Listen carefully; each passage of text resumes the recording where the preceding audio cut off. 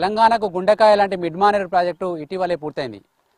తెలంగాణ ప్రాంతానికి రేపు కాళేశ్వరం ప్రాజెక్టు నుంచి అన్ని ప్రాంతాలకు నీరు తరలించే గొప్ప ప్రాజెక్టుగా దీనికి పేరుంది. అయితే ఈ ప్రాజెక్టు వెనుక ఎన్నో గ్రామాల త్యాగం దాగి ఉంది. ఆ త్యాగదనుల పరిస్థితి ఇప్పటికీ ఇంకా అధ్వానంగా ఉంది. వాళ్ళు ఇప్పటికీ పోరాటాలు చేస్తూ ఉద్యమిస్తూనే ఉన్నారు. అసలు మిడ్మానేర్ ప్రాజెక్టు కింద నిర్వాసితులైన గ్రామాల ప్రస్తుత పరిస్థితి ఏంటి, వాళ్ళు ఎలా బతుకులు కొనసాగిస్తున్నారు, వాళ్ళ పరిస్థితి ఏందో తెలుసుకునే ప్రయత్నం చేద్దాం. అంతకంటే ముందు మొత్తం 12 గ్రామాలకు సంబంధించి మొత్తం గ్రామాలన్నీ కూడా నిర్వాసితులైనవి. దాంట్లో ముఖ్యమైనవి నీలోజుపల్లి, కొదురుపాక, వరదవెల్లి, రుద్రవరం, ఆరెపల్లి, సంకెపల్లి, కొడిముంజ, అనుపురం, గుర్రంవానపల్లి, చీర్లవంచ, చింతల్టాన. ఇది కాకుండా శబాష్పల్లి. ఈ 12 గ్రామాలకు సంబంధించి మొత్తం వ్యవసాయ భూములు, ఇండ్లు కూడా పూర్తిగా ఈ డ్యామ్ కింద సేకరించారు. దీనికి సంబంధించిన పరిహారం కోసం 2006 నుంచి ఇప్పటివరకు కూడా ఆందోళనలు కొనసాగుతున్నాయి. ముఖ్యంగా మిడ్మానేర్ నిర్వాసితులు ఎదుర్కొంటున్న సమస్యలపై మరోసారి మహాధర్నకు ఉపక్రమించిన నేపథ్యంలో ఎప్పుడైతే ముంపునకు గురైన గ్రామాలు ఉన్నాయో ఆ గ్రామాలు ప్రస్తుతం ఎలా ఉన్నాయి, అక్కడి నుంచి వెళ్లిపోయిన నిర్వాసితులు ఎక్కడ బతుకుతున్నారు, వాళ్ళ జీవనోపాధి కోసం వాళ్ళు ఎలాంటి పనులు చేస్తున్నారు తెలుసుకునే ప్రయత్నం చేద్దాం.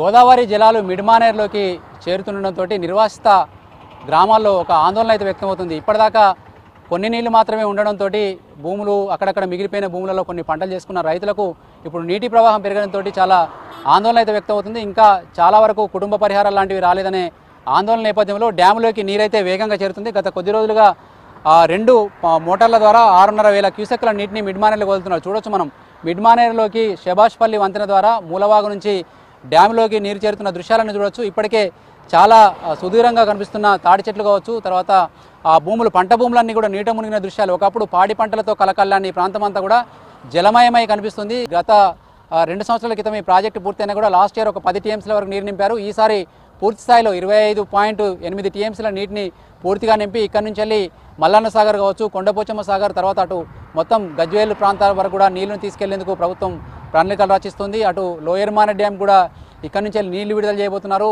అయితే ప్రాజెక్టు కింద సర్వం కోల్పోయిన నిర్వాసితులు తమ త్యాగ ఫలాన్ని గుర్తించాలి. తమ త్యాగం, ఇంత పెద్ద ప్రాజెక్టుకు భూములు ఇచ్చి ఇండ్లు కోల్పోయి పుట్టిన జన్మస్థలాన్ని ఇచ్చిన ప్రజలంతా కూడా తమకు న్యాయం చేయాలని వేడుకుంటున్నారు.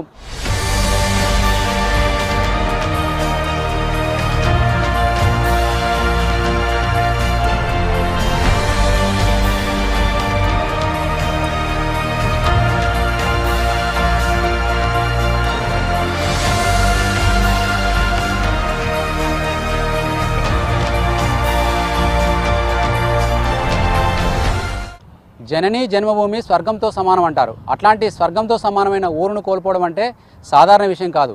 మిడ్మానేర్ కింద అట్లాంటి 12 గ్రామాల ప్రజలు తమకు స్వర్గం లాంటి ఊర్లను త్యాగం చేశారు. ప్రజెంట్ చూడొచ్చు మనం ఒక మిడ్మానేర్ నిర్వాసిత గ్రామం యొక్క దుస్థితిని మనం కళ్ళం కట్టినట్టుగా ఇక్కడ చూడొచ్చు. షాబాష్పల్లి గ్రామం ఇది మిడ్మానేర్ నిర్వాసిత గ్రామం. ఒకవైపు మిడ్మానేర్ నీళ్లు కూడా దశల వారీగా ఈ గ్రామాన్ని చుట్టుముడుతున్నాయి. ఇప్పటికే గ్రామస్తులంతా కూడా తమకు ప్రాణపదమైన ఇండ్లను తరతరాలుగా పెనవేసుకున్న అనుబంధాన్ని వదిలేసి ఈ గ్రామాన్ని వదిలేసి నిర్వాసిత కాలనీలకు తల్లివేరారు. అట్లాంటి శిథిల శకలాలు ఇక్కడ మనకు కనిపిస్తున్నాయి. ఒకప్పుడు కుటుంబానికి సంబంధించిన ఆధారుగా కొన్ని తరాలుగా ఉన్న మట్టి గోడలతో ఉన్న ఇండ్లను ఇక్కడ మనం చూడొచ్చు. చివరి చూపులు అనుకోవచ్చు. ఎందుకంటే ఈ గ్రామం భవిష్యత్తులో ఈ ప్రాజెక్టు కనుక నిండితే కాళేశ్వరం ప్రాజెక్టు నుంచి ప్రభుత్వం చెబుతున్నట్టుగా ఎప్పటికీ కనుక నీళ్లు పూర్తి స్థాయిలో నిండితే కనుక ఇక్కడ కనిపిస్తున్న దృశ్యాలేవి మనం భవిష్యత్తులో చూడలేము. ఊర్లన్నీ తమ భూములను, ఇండ్లను సర్వం త్యాగం చేసిన నిర్వాసితులు ఇప్పటికీ తమ హక్కుల కోసం, తమకు రావాల్సిన పరిహారం కోసం ఇంకా పోరాడుతూనే ఉన్నారు.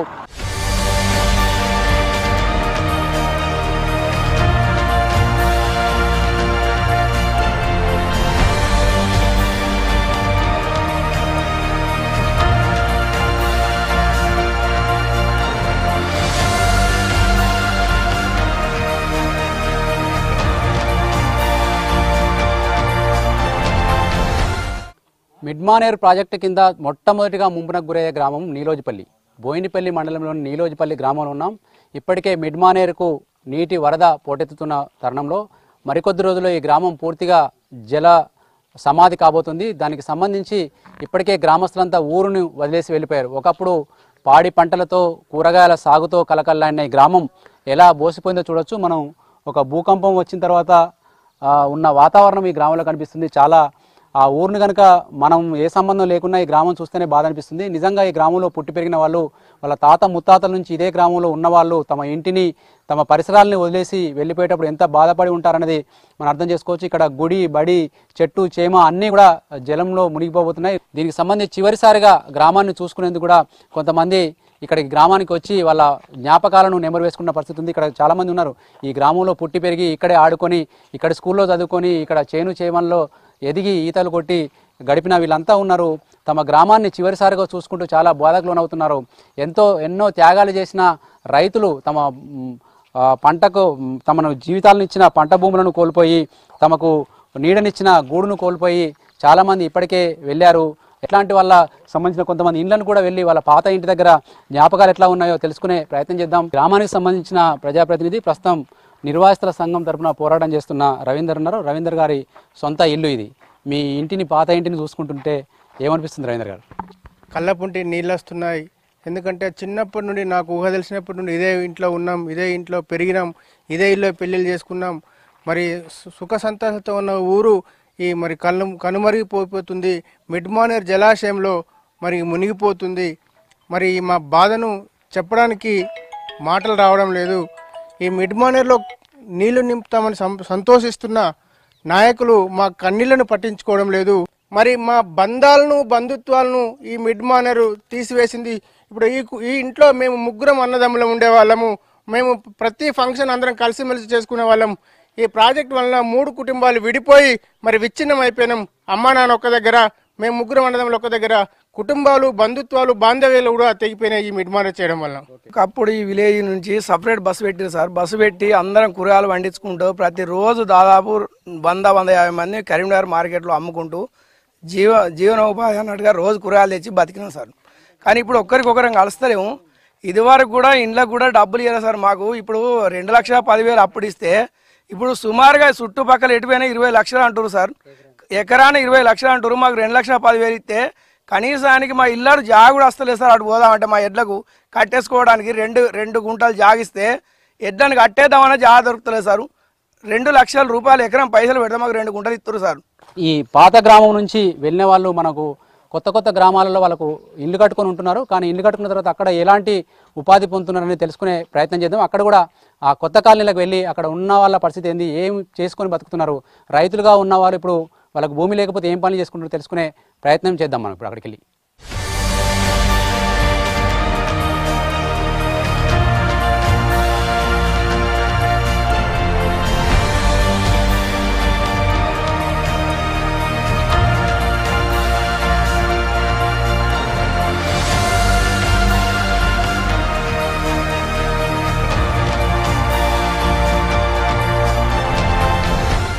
మిడ్మానేర్ ప్రాజెక్టు రాకముందు రైతులుగా బతికిన చాలా మంది ఇప్పుడు కూలీలుగా మారారు.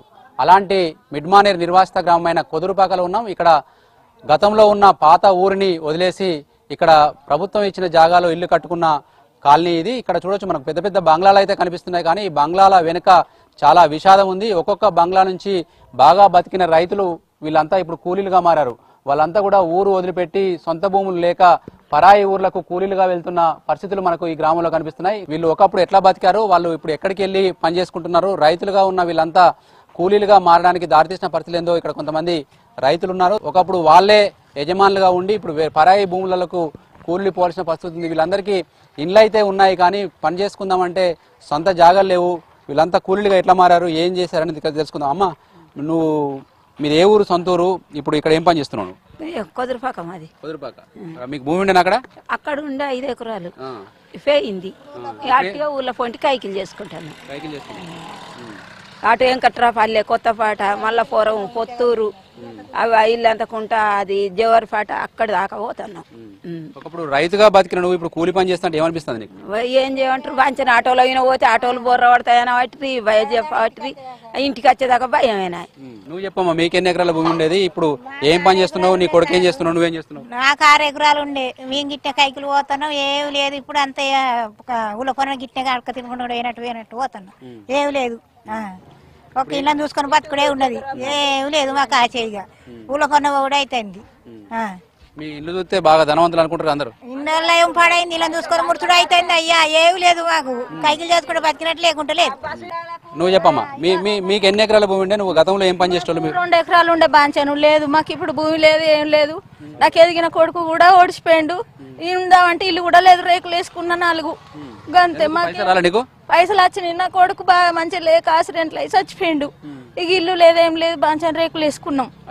కొడుకు ఇక ఒక్క కొడుకున్నాడు, బాంచన్ ఉందామంటే నీడ కూడా లేదు మాకు, ఇక చేసుకుందామంటే కైకి లేదు. నా కాళ్ళు కూడా మంచిగా లేవు, పోతున్నాం గట్ల ఆటోల మీద పాటేన్లు తోలకపోతే ఏ ఊరోళ్ళు అయినా పోతున్నాం, ఎక్కడ దాకా పోతున్నాం, ఏమిడాల అవతలకి పోతున్నాం, సిరిసుళ్ళ అవతలకి పోతున్నాం, ఎక్కడికో పోతున్నాం. మాకేం లేదు బాంచను. 2 ఎకరాలు ఉండే కానీ పోయింది, పోతే ఆ 2 ఎకరాలకి ఏమొచ్చినాయి? 2 పొత్తులు ఉండే మా మారిది మేము, సరే 1 ఎకరానికి అత్తే ఈతలో 1 గుంట భూమి అత్తలేదు, ఏం చేస్తాం సార్ చెప్పు. చూడొచ్చు ఇక్కడ మనకు ఎవరిని కదిలిపించినా కూడా ఒక ఆవేదన అయితే కనిపిస్తుంది. అమ్మ మీదేంది పరిస్థితి? పరిస్థితి మాకు ఎకరం ఉండే అన్నీ పోయింది, మా మొగనికి అటోటాక్ వచ్చింది, నాకు నడవత్తలేదు, ఊళ్ళ పడబోతున్నావు, చేత కాకుండా కూలి పనులకు పోతున్నావు. పోతే కూడా ఎందుకు అమ్మ అట్లా పట్ట అడ్డం పడతాం అంటారు. ఇక ఎట్లా వెళ్ళగా ఇంటికాడ ఉంటే ఎట్లా అనిపోతున్నాం. రేకులు వేసుకున్నాం, ఆ రేకులు కూడా మన గడపకు పోవడం పెట్టినాయి. నీకు ఎంతమంది కొడుకులు బిడ్డలు? వాళ్ళు ఏం చేస్తారు? మాకు ఆయనకు అటోటాక్ వచ్చింది, ఆయన ఏం పడలేదు. నువ్వు చెప్పమ్మా, మీ పరిస్థితి ఏంది? మా పరిస్థితి ఏమున్నది సార్, మాకు 2 బిడ్డలు, 2 బిడ్డలకు ఇద్దరు బిడ్డలు. ఆ పిల్లలకు సుతా పైసలు రాలేదు, మొన్నది 2 లక్షల రూపాయలు. నా పెనిటి కన్ను కనబడాయి, మా కార్యకర్తల దగ్గరకు వచ్చినాయి. మేము చేస్తాం అంటే పని సుతా సాతన అవుతలేదు మాకు, మాకు గంజి మోసం దిక్కు చుట్టలేదు, కన్ను కనబడాయి నా పెనిమిటి. అట్టిగా ఇంటికాడ ఉండుడే, మేము కూలి చేస్తామన్నా కూలి దొరుకుతలేదు, మాకు ఏది దొరుకుతుంది? ఊళ్ళో పొంటి పోదాం అంటే సాత కదా, మేము ఎక్కడ పడి సత్తుడు. ప్రాజెక్ట్ కట్టక ముందు మీ సొంతూరులో ఉన్నప్పుడు ఎట్లా ఉండే బతుకు, ఇప్పుడు ఎట్లా ఉంది? సొంతూరు ఉన్నప్పుడు మంచిగా ఉండే మాది బతుకు, 10 రూపాయలైనా బాకీ తెచ్చుకొని తిన్నాం భూమి మీద. ఆ భూమి లేకపోతే తాగలపై ఇప్పుడు 10 రూపాయలు అడుగుదామన్నా కానీ ఎవరు ఇచ్చేటోళ్ళు లేరు. నువ్వేం పెట్టి తీరుతావు అంటుర్రు. ఉన్న బిడ్డలకు లగ్గాలు తెచ్చిన పిల్లలు 2, ఆ పిల్లకి 2, ఈ పిల్లకి 2, ఆ పిల్లలకు చూతామన్న పైసలు చూస్తారా? ఆమెతోటి పుట్టిన వాళ్ళకి చూతా అందరికి వచ్చినాయి, ఎవరికి రాలేదు, ఇల్లు లేదు, అట్లేదు మాది. అమ్మ ఇంత దూరం పోతున్నారు, ఎంత దూరం పోతున్నారు పనికి? మత దూరం పోతున్నాం, పోయిన పెళ్లి దాకా, పోయిన పెళ్లి రత్నపాట, రావణపాట, ఇవన్నీ ఉండపాట పోతున్నాం. మా లగ్గాలకు ఎదిగిన పిల్లలకు కూడా రాలేదు సారు, మా బతికేంది అనుకున్నావు. 4 వదిలేదు పనే ఉండదు మాకు, మాకు ఉపాయ పని అయితే మాకు చెప్పాలి.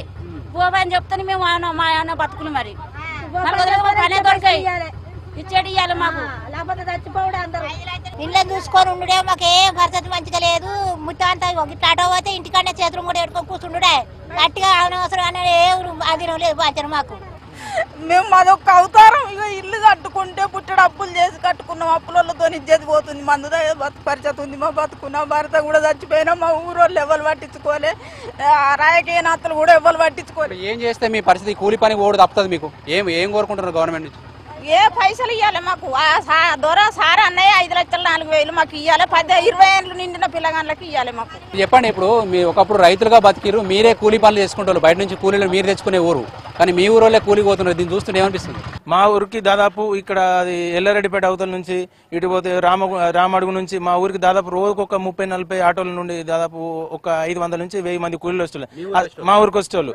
అసలు ఇప్పుడు మేమే బయట ఊళ్ళకి వెళ్ళాల్సిన పరిస్థితి, మాకైతే ఏం ఉపాధి లేకుండా అయిపోయింది.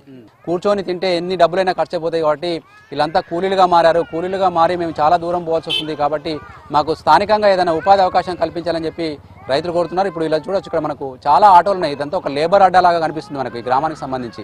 ఇట్లా పనులు చేసుకునే పరిస్థితి రావడానికి కారణం ఏంటంటే మాకు డ్యామ్ కింద మేము సర్వం త్యాగం చేసినాం, అంటే మిగతా రైతుల కోసం మేము భూములు త్యాగం చేసినాం. మాకు ప్రభుత్వం ఆదుకోవాలి, ఎలాంటి ఒక స్థానికంగా ఏదైనా ఉపాధి అవకాశాలు కానీ కుటీర పరిశ్రమలు కానీ పెడితే మేము బతుకుతామన్న ధీమాను వాళ్ళు వ్యక్తం చేస్తున్నారు. ప్రభుత్వం ఆ దిశగా ఆలోచించాల్సిన అవసరం అయితే ఎంతైనా కనిపిస్తుంది.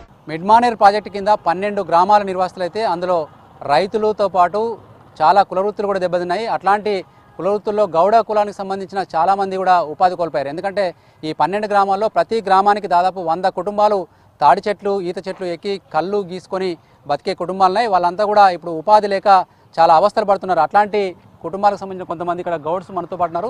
వీళ్ళంతా కూడా కొదురుపాక నీలోజపల్లి గ్రామానికి సంబంధించిన ఈత కార్మికులు కావచ్చు, వాళ్ళు గౌడ్స్ వీళ్ళు ఉన్నారు. వీళ్ళు ప్రజెంట్ ఏం పని చేసుకొని బతుకుతున్నారు? తాటి చెట్టు ఎక్కడం తప్ప వాళ్ళకి వేరే పని తెలియదు. వాళ్ళకు మరి ఇప్పుడు తాడి చెట్లు లేవు, మొత్తం నీళ్ళలో మునిగిపోయినాయి. అట్లాంటి వాళ్ళు వీళ్ళంతా ఏం పని చేస్తున్నారో తెలుసుకునేందుకు కొంతమంది గౌడ్స్ ఉన్నారు. చెప్పండి, మీరు గీతా కార్మిక వృత్తి నుంచి ప్రజెంట్ ఏం పని చేస్తున్నారు మీ ఊరు పోయిన తర్వాత? ఏం పని లేదండి. ఇప్పుడు గీతా కార్మికు వదులుకున్నామంటే మా కుటుంబాలన్నీ బజార్న పడ్డట్టు అయిపోయినాయి. మేము మా మినిస్టర్ల దగ్గరికి పోయి మాకు లైసెన్లు కావాలంటే మీ దగ్గర చెట్టు లేదు, గీయడానికి ఏమి లేదు, మీకు లైసెన్స్ ఎట్టిస్తాము అంటే మేము ఎక్కడన్నా నౌకరు చేసుకొని బతామని పోతే మాకు లైసెన్లు లేవు కాబట్టి ఎక్కడన్నా ఉపాధి ఏమన్నా ప్రమాదవశత్తు కింద పడ్డా ఏం చేసినా మాకేం ఉండదు కాబట్టి మేము పోవడానికి కూడా భయపడుతున్నాము. ఇప్పుడు చేసే పని లేక రోడ్డు మీద పడ్డాము. మేమే కాకుండా ఇంకా కొన్ని కులాలు కూడా ఏం లేకుండా కూడా దెబ్బతిన్నాయి. ఇప్పుడు చెట్లు పోయిన తర్వాత మీరు ప్రత్యామ్నాయ ఉపాధి ఏం చేస్తున్నారు ఇక్కడ? ఇప్పటి వరకు అయితే మాకు ఏం లేదు. చెట్లకు దాదాపు మొత్తం ముప్పున గురి అయిపోయినాయి. చెట్లు అయితే ఎక్కడానికి కూడా పరిస్థితి లేదు. వేరే విలేజ్లలో ఎక్కడానికి పోతే కూడా కూలికి మాత్రమే చేసుకునే పరిస్థితి. అక్కడ కూడా రానియట్లేదు. కూలీ చేద్దామంటే కూడా ఆ పరిస్థితి కూడా లేదు. చెట్లు కూడా ఎక్కువ లేవు. అసలు ముప్పు గ్రామంలో చాలా ఉండే చెట్లు. ఇంతకుముందు ఏంటంటే మాకు 600 చెట్లు పైగానే ఉండేది ఒక్క విలేజ్కి వచ్చి. ఒక 12 గ్రామాలు అంటే మినిమం ఈత చెట్లు తాటి చెట్లు కలిపి 12,000 చెట్ల దాకా ఉండేవి. అవి పూర్తిగా ముప్పుగా గురి అయిపోయినాయి. ప్రత్యామ్నాయంగా మీరు ఏం కోరుకుంటున్నారు గవర్నమెంట్ నుంచి? ఇప్పుడు చెట్లకు పరిహారం వచ్చిందా మీకు? తర్వాత ఇప్పుడు చెట్లు పోయిన తర్వాత మీకు చెట్లు ఎక్కడానికి అవకాశం లేదు. మీరు ఏం పనులు చేసి బతకగలుగుతారు? ప్రభుత్వం నుంచి ఏం కోరుకుంటున్నారు? ప్రభుత్వం నుండి మేము కోరుకునేది ఏంటంటే మేము 2 విధాలుగా నష్టపోతున్నాం. ఒకటి ఏంటంటే మా యొక్క కులవృత్తి ఒకటి పోయింది. మళ్ళీ వేరే పక్క ఊళ్ళో చేసుకుందామని పోదామంటే వర్షాకాలం కానీ ఎప్పుడైనా గాడుపు వచ్చినా కింద పడి ప్రమాదవశాత్తు ఏదైనా జరిగినా కానీ మాకు లైసెన్స్ లేకపోవట్లే మాకు ఎక్కడానికి సుధా భయం అవుతుంది. అంటే మీరు మీ సొంత ఊర్లో ఉన్నప్పుడు ఉన్న లైసెన్స్లు వీటి పునరుద్ధరించలేదా? అవి చేయలేదు. అవి రెన్యువల్ చేయమని ఇదివరకు ఎక్సైజ్ వారిని సంప్రదించినాం. కానీ ముంపు గ్రామంలో మీ చెట్లు మునిగిపోయినాయి కాబట్టి మేము అవి రెన్యువల్ చేయరాదని చెప్తారు. అదే లైసెన్లను కంటిన్యూ చేస్తూ మాకు ఎక్కడైనా ఉపాధి కల్పించి వేరే చుట్టూర్లలో చాలా చెట్లు ఉన్నాయి. వాళ్ళు ఎక్కంగా మిగిలిన చెట్లు చూస్తే చాలా ఉన్నాయి. అవి ఇవ్వాలంటే మాకు సుధా అవి ఇప్పించి దగ్గర చుట్టూరులో ఊర్లల్లో మాకు కొంచెం ఉపాధి కల్పించాలని మేము కోరుచున్నాం గవర్నమెంట్. ముందు జాగ్రత్త వహించకుండా గౌడ సంఘంకు సభ్యులకు ఇక్కడ ఎలాంటి వృత్తి లేదు. దీనికి తగ్గ ప్రత్యామ్నాయం కూడా వాళ్ళు స్థల సేకరణ మాకు ఒక 5 ఎకరాలు ఇట్లా కేటాయిస్తే దానిలో ఇప్పుడు ఈత చెట్లు తాటి చెట్లు గవర్నమెంట్ ఇస్తుంది సబ్సిడీ మీద. అవి పెట్టి పెంచుకోవడానికి ఇంకొక 5 ఇయర్స్ తర్వాతనన్నా మాకు ఉపయోగపడడానికన్నా అవకాశం ఉండు. అది కూడా మాకు స్థలం కేటాయించలేరు. మాకు పక్క పన్న పోతే ఇప్పుడు వాళ్ళ ఊర్లలో గౌడ్స్ ఉంటారు కాబట్టి మాకు పాలు ఇవ్వరు. ఇక్కడ ఎక్కడానికి వాళ్ళకు ఏది లేదు. మాకు వేరే పని ఆల్టర్నేట్ అనేది లేదు. ప్రత్యేక ఫస్ట్ నుండి పుట్టినప్పటి నుండి చెట్ల మీదైనా బతుకుడు, చెట్లతోటే ఆధారం. కానీ ఇప్పుడు వేరే పనులకు వెళ్ళాలంటే వేరే పని రాక ఇంటి దగ్గరనే కూర్చుండి ఉన్న అప్పులు పాలు చేసి తినడం తాగడం డబ్బులు వేస్ట్ అయిపోతున్నాయి. యావరేజ్గా తీసుకున్నా కూడా 1200 కుటుంబాలకు పైగా ఈ గౌడ వృత్తి మీద జీవించే వాళ్ళన్నారు. వీళ్ళే కాదు, యాదవులు కావచ్చు, గొర్రెల కాపర్లు, తర్వాత మిగతా కుల వృత్తులన్నీ కూడా దెబ్బతిన్నాయి. వాళ్ళందరికీ ప్రత్యామ్నాయ ఉపాధి అవకాశాలు కల్పించాల్సిన అవసరాన్ని వీళ్ళు గుర్తు చేస్తున్నారు. ముఖ్యంగా గౌడ కులస్తులు అయితే ఒక 5 ఎకరాలు 10 ఎకరాలు ప్రతి ఊరికి కేటాయిస్తే అక్కడ తాడి చెట్లు ఈత చెట్లు పెంచుకొని ఫ్యూచర్లో ఇప్పుడు కాకపోయినా ఇంకో 4-5 ఏళ్ల తర్వాత కూడా మళ్ళీ ఈ వృత్తిని పునరుద్ధరించుకునే అవకాశం ఉందని చెప్పి కోరుతున్నారు.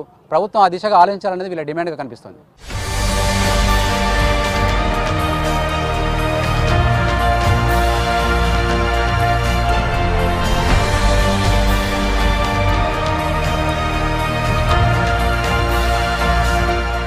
తెలంగాణలో కీలకమైన మిడ్మానేర్ ప్రాజెక్టు కోసం సర్వం భూములు కోల్పోయిన నిర్వాసితులు ఇప్పుడు ఎట్లా బతుకుతున్నారో తెలుసుకునేందుకు ఇప్పటిదాకా కొన్ని గ్రామాలు తిరిగాం. అదేవిధంగా అట్లాంటి గ్రామాల్లో రుద్రవరం ఒకటి, వేములవాడ నియోజకవర్గానికి సంబంధించిన ఈ రుద్రవరం గ్రామానికి సంబంధించి 1200 కుటుంబాలు మిడ్మానేర్లో నిర్వాసితులయ్యారు. వాళ్ళంతా కూడా ఇప్పుడు వచ్చి మనం చూస్తున్న నిర్వాసితులకు కేటాయించిన భూమిలో ఇల్లు కట్టుకొని జీవిస్తున్న గ్రామం ఇది. రుద్రవరం గ్రామానికి సంబంధించిన ప్రజలు ఇప్పుడు ఏం పని చేస్తున్నారు, వాళ్ళు ఏం కోరుకుంటున్నారు, ఈ వాళ్ళ భూములు కోల్పోయిన తర్వాత, వాళ్ళ కుటుంబాలు కోల్పోయిన తర్వాత వీళ్ళంతా ఎట్లా వాళ్ళ జీవనం కొనసాగిస్తున్నారో తెలుసుకునే ప్రయత్నం చేద్దాం. దాని గ్రామానికి సంబంధించిన చాలామంది రైతులు కావచ్చు, గ్రామస్తులు ఇక్కడ మనతో పడినారు. రుద్రవరం మీ గ్రామం మిడ్మానేర్ కింద సర్వం కోల్పోయింది, భూములు ఇచ్చారు. తర్వాత అసలు మీ గ్రామస్తులంతా ఇప్పుడు ఏం పని చేస్తున్నారు, ఎట్లా బతుకుతున్నారు వీళ్ళంతా? మా గ్రామంలో మునిగిపోవడం వల్ల ఉపాధి లేక వేరే గ్రామాలకు ఆటోలలో కూలికి వెళ్ళే పరిస్థితి ఉంది. ఇక్కడ ప్రభుత్వం తప్పకుండా మా నిర్వాసితులకు ఉపాధి కల్పించాలని మేము గ్రామస్తులం, ఈ మిడ్మానేర్ నిర్వాసితులం అందరం కోరుచున్నాం. దిక్కుదోచని పరిస్థితులలో మా బతుకులు ఎట్లా బతకాలి, మేము ఎట్లా మా భవిష్యత్తు ఏందనే దశలో ఆలోచిస్తారు. ప్రతి ఒక్కరు మా జీవితాలు బాగుపడాలంటే ప్రతి కుటుంబానికి ఏదో ఒక ఉపాధి కల్పించే ప్రభుత్వం ఏర్పాటు చేయాలని కోరుచున్నాం. కానీ ప్రతి ఒక్క కుల వృత్తులు కూడా ఇలా నిర్వీర్యం అయిపోయినాయి. మాకు ప్రభుత్వం తరఫున ఖచ్చితంగా ఈ నిర్వాసితులను ఆదుకోవాల్సిన బాధ్యత ఉందని మేము మా గ్రామం తరఫున కోరుతున్నాం. మీరు చూడండి, మీ ఊరు చూస్తే చాలా పెద్ద పెద్ద రంగురంగుల బంగ్లాలు కనిపిస్తున్నాయి. రోడ్డు మీద పోయే ప్రతి ఒక్కరు కూడా మీకు బాగా లాభం జరిగింది అనుకుంటున్నారు. కానీ మీ లోపలి బతుకులు ఎట్లా ఉంటాయి అనేది లోపలికి వచ్చి చూస్తే కానీ తెలియదు. ఇక్కడ మేము చూసినప్పుడు కొంతమంది కూరగాయలు అమ్ముకుంటున్నారు. ఒకప్పుడు కూరగాయలను ఎక్స్పోర్ట్ చేసి కరీంనగర్ లాంటి ప్రాంతాలకు వెళ్ళి అమ్ముకున్న రైతులు చిల్లర వ్యాపారులుగా మారారు. ఈ పరిస్థితి పోవాలంటే ఏం చేస్తే, ప్రభుత్వం నుంచి ఏం చేస్తే మళ్ళీ మీ బతుకులు బాగుపడతాయి అనుకుంటున్నారు? అయితే కలర్ బంగ్లాల వెనకాల కన్నీళ్ళని చూడమని చెప్పి మేము ప్రభుత్వాన్ని అడుగుతా ఉన్నాం. శాశ్వత ఉపాధి కోరం మేము కోరుకునేది ఏంటంటే కుటీర పరిశ్రమలు అనేది ఏర్పాటు చేయాలి. నిరుద్యోగ సమస్య బాగా ఉంది. ఇక్కడ చదువుకున్నటువంటి విద్యార్థులు ఉన్నారు, వాళ్లకు అవుట్ సోర్సింగ్ ఉద్యోగాలు కానీ లేకుంటే కాంట్రాక్ట్ బేసిక్ ఉద్యోగాలు కానీ. మేము ఇంకా కోరుకునేది ఏంటంటే ఐటీ కంపెనీలలో కానీ ఇట్లాంటి పెద్ద పెద్ద పరిశ్రమలలో కానీ ఈ ముంపు గ్రామాలలోనే ఒకటి జాబ్ మేళ ఏర్పాటు చేయాలి. ప్రతి సంవత్సరం ఏర్పాటు చేసి టాలెంట్ ఉన్నటువంటి వాళ్ళను శిక్షణ ఇప్పించి వాళ్ళకు ఉద్యోగ అవకాశాలు కల్పించాలనేది మేము కోరుకుంటా ఉన్నాం. మీ భూమి పోయిందా? 10 ఎకరాలు పోయింది కదా, ఇప్పుడు ఎట్లా బతుకుతున్నారు మీరు కానీ మీ పిల్లలు కానీ? సార్ నాకు దుఃఖం వచ్చే పరిస్థితి ఉంది. నేను చింత చెట్టు కింద వన్న బతికినాం. ఈ బంగుళాలు చూస్తుంటే బంగుళాల దగడు ఇక్కడ ఉన్న సప్లయం ఏం లేదు. ఏత్తామని మేము సాగలం. బట్టల కోత చూతానే ఎత్తలేరు, వాళ్ళు వండుకుంటారు. ఇక్కడికి వచ్చింది మేము అన్నం రామచంద్ర అన్నట్టు ఆయన 10 ఎకరాల భూమి సార్ నాది. 10 ఎకరాల భూమి నేను కూలిపోయి ఇక్కడికి వచ్చి చిన్న గింతంత ఇండ్లు కట్టుకొని ఆ రంగులు ఎత్తే నా కొడుకు రంగులు ఎత్తే నేను ఉంటే అందులో ఉండు సుతానే నాకు ఉండబుద్ధి అయితే లేదు. ఎందుకంటే ఎన్న చెట్ల కింద వండేటోని ఇక్కడ చెట్టు సుతం లేదు, చెట్టు లేదు, సామ లేదు, నీళ్లు లేవు. బోర్లు ఎత్తామంటే మంచి నీళ్ళు తాగడానికి లేదు, తిందామంటే తిండికి లేదు. సార్ మేము ఎట్లా బతుకుడు ఏం కథ సార్? ఇక మీరు నమ్ముతారో నమ్మరు కానీ ఏడుసుడు తప్ప ఏం లేదు సార్. అక్కడికి పోతే మా పరిస్థితిగా ఏడుపు మాకు చూసుకుంటే ఏడుతున్నాం సార్. ఇక మీరు నమ్మరు లేకుండా మేము ఈ 5 లక్షలు వస్తేనన్నా ఇంత పూటకన్నా తిందాం, పిల్లలు జనగాళ్ళు లేనోళ్ళు ఉన్నోళ్ళు అందరు బతుకుతారు అని మేము అనుకున్నాం, ఆశపడుతున్నాం. కానీ మాకు కనీసం ఈ ఊరి మీద ఉద్యోగం చూద్దాం లేదు సార్. పిల్లలు చదివిన వాళ్ళు మస్తు మంది ఉన్నారు. ఈ మిడ్ మానర్ సంబంధించినటువంటి యువతకు కానీ మహిళలకు కానీ పెద్దలకు కూడా ప్రతి ఒక్కరు కూడా పని కల్పించేటువంటి చర్య ప్రభుత్వం ప్రత్యేకంగా తీసుకొని కేబినెట్ సమావేశం పెట్టి ముఖ్యమంత్రి గారు సంబంధించినటువంటి మంత్రులు ఎమ్మెల్యేలు కూడా ఆలోచన చేసి వీళ్ళందరికీ పని కల్పించేటువంటి బాధ్యత తీసుకోవాలని చెప్పి నేను కోరుతా ఉన్నాను. గౌరవ ముఖ్యమంత్రి గారు మరి వారి అత్తగారు కూడా కుదురుపాక కాబట్టి మరి మా భూములు ఇటు సిరిసిల్ల కానీ వేములవాడ కానీ కరీంనగర్ కానీ ఒక 10-20 కిలోమీటర్ల డిఫరెన్స్ ఉన్నటువంటి భూములు 20 లక్షలు 30 లక్షలు పోయినటువంటి త్యాగం చేసినాం మేము. వట్టి కాదు, మాకు 2 లక్షలు ఇచ్చిర్రు ఎకరానికి. ఇప్పుడు కొందామంటే 20 లక్షలు ఉంది, 30 లక్షలు ఉంది, ఎక్కడ కూడా భూమి దొక్కలేదు. రైతులు కూడా ఏం దోషం పరిస్థితుల్లో ఉన్నారు. ఆత్మహత్య తప్ప ఇంకో వేరే మార్గం లేదు. కాబట్టి తప్పకుండా ప్రభుత్వం ఆ పక్షాన ఆలోచించి మమ్మల్ని ఆదుకోవాలని చెప్పి నేను ప్రభుత్వానికి విజ్ఞప్తి చేస్తాను. ఇప్పటికి కూడా ఆడపిల్లలకు పెళ్లి చేద్దామంటే డబ్బులు లేని పరిస్థితిలో ఉన్నాము ఈ రోజు వరకు. ఎందుకంటే మాకు ఇంకా వస్తాయి కావచ్చు, ఇంకా వస్తాయి, ఏమొస్తాయో అని ఆశ కొద్దీ మేము ఆల్రెడీ ఆడపిల్లలు ఎదిగి ఉన్నారు. ఇప్పుడు దాదాపుగా మొన్న దాకా 2 లక్షల రూపాయలు కటప్ డేట్ 15 వరకు ఇస్తున్నారు. నేటి వరకు ఇచ్చినట్టయితే కొంచెం ఇంకో ఇంటికి ఎంతో కొంత తోడు చేసినట్టయితే మేము ఆ ఆడపిల్లను ఇంత మా కొడుకే బిడ్డ వేసుకొని జమ ఆడపిల్లను ఒక ఇంటి దాన్ని చేసే ఆలోచన మాకు ఉన్నది. కాబట్టి దయచేసి ఘోరమైన పరిస్థితిలో ఉన్నాము. చింతమడక ఉంది, ఏం చేసిరని 10 లక్షలు ఇస్తున్నారు. అక్కడ ఇప్పుడు ఆడిట్ ప్రాబ్లం అయితే చెప్తారు. మిడ్ మానర్లో 5 లక్షలు ఇస్తే ఆడిట్ ప్రాబ్లం అవుతున్నారు. చింతమడకల ఆడిట్ అవసరం లేదా?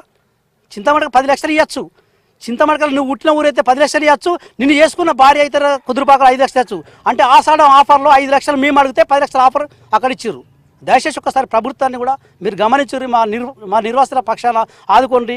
మిడ్ మానర్ కోసం సర్వం త్యాగం చేసిన మా త్యాగాలను గుర్తించండి అని చెప్పి ప్రతి ఒక్కరు కోరుతున్నారు. శాశ్వతంగా ఇక్కడ ఉపాధి అవకాశాలు చూపెట్టడంతో పాటు గతంలో సీఎం ఇచ్చిన హామీ 5,04,000 ఏదైతుందో అది 5,04,000 ఇవ్వాలి. తర్వాత 18 సంవత్సరాలు నిండిన యువతకు ఇప్పటి వరకు అంటే ఈ రోజు వరకు కూడా కట్ ఆఫ్ డేట్ పొడిగించి వాళ్ళందరికీ కూడా పరిహారం ఇవ్వాలని కోరుతున్నారు. అదేవిధంగా గతంలో వ్యవసాయదారులుగా ఉన్న వీళ్ళంతా కూలీలుగా మారారు. సుదూర ప్రాంతాలకు ఆటోలలో అక్కడిక్కడ వెళ్ళి ప్రమాదాలకు గురవుతున్న కూలీలు వేరే ఊళ్ళకి వెళ్లకుండా స్థానికంగానే కుటీర పరిశ్రమలు ఏర్పాటు చేస్తే ఒక మిడ్ మానేర్ కోసం మేము చేసిన త్యాగానికి ప్రభుత్వం గుర్తింపు ఇచ్చినట్టు ఉంటుందని చెప్పి వీళ్ళంతా కోరుకుంటున్నారు. ఆ కోరికను ప్రభుత్వం నెరవేర్చాల్సిన అవసరం ఎంతైనా ఉంది. ఇది మనకు రంగురంగుల బంగ్లాల వెనుక ఉన్న మా కన్నీళ్లను చూడండి అంటున్న మిడ్ మానేర్ నిర్వాసితుల గోడు ఇది. ఈ గోడును ప్రభుత్వం పరిష్కరిస్తుందని మనం ఆశిద్దాం. Cameraman కవికుమార్తో Venkatesh, V6 news, mid Maner నిర్వాసిత గ్రామాల నుంచి.